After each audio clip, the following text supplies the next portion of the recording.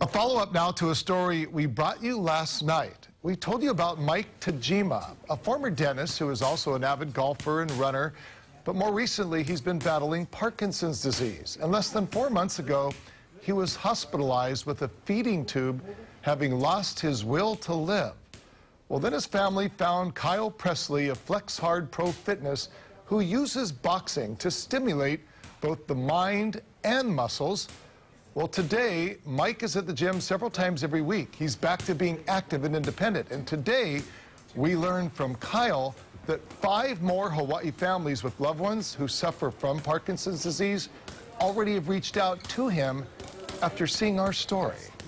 Man, I'm telling you, this is my new path. I definitely want to let the people of Hawaii know that they have a place to come here at Flex Hard Pro Fitness, that I want to cater to Parkinson's clients, to let them know that it's not a death wish, you know.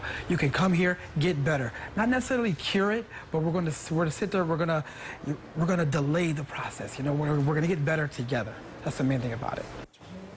As Kyle says, there's no cure for Parkinson's disease, but the research does indicate by being active, you can fight back against it.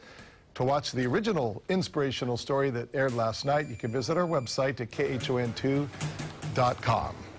And to Mike and his entire family on Kauai this weekend, enjoy your Thanksgiving.